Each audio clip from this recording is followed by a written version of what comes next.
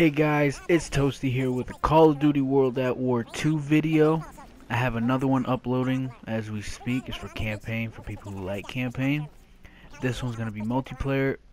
Majority of my videos that come out will be multiplayer and zombies once my friends download the game, you know, because I'm not going to play zombies by myself. Zombies scare me. But if some of you like campaign, I will put some campaign videos up. But with multiplayer, I like it this year. They did a little bit of everything. You have 5 different types to choose from. You can play throughout with 5, and you can level up with the 5 different types that they give you. They added like this little free roam thing where you free roam before a game, after a game. It's pretty cool. They added some 1v1 type thing. They added a emblem making station. I think they're gonna add, like, you can see other people's emblems. The kill streaks, they added a lot more kill streaks from the last World at War, which is pretty dope because you only had like 3 last time. This time you have like a lot more. And then the gameplay is nice. I like the gameplay. It's smooth. There's some gameplay right here I didn't do too good, I'm not gonna lie to you. I have to get used to the game. You know, Black Ops 3, I was so getting used to everybody jumping. But I like boots on the ground more type games. So, but overall, I like the game. You know, I will be posting more. Hopefully I'll post one more video today, me playing with my friends.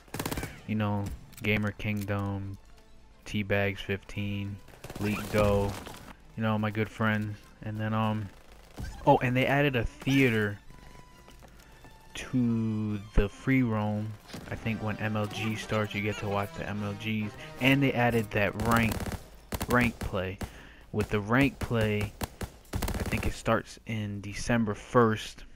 When you start that, you have to play throughout the whole season, and then there's like a top 100. If you make the top 100, then they classify you as a pro. Me, I will attempt to play for the ranked.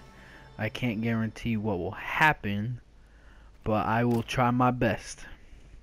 And then like I was saying about the free roam, it's pretty cool.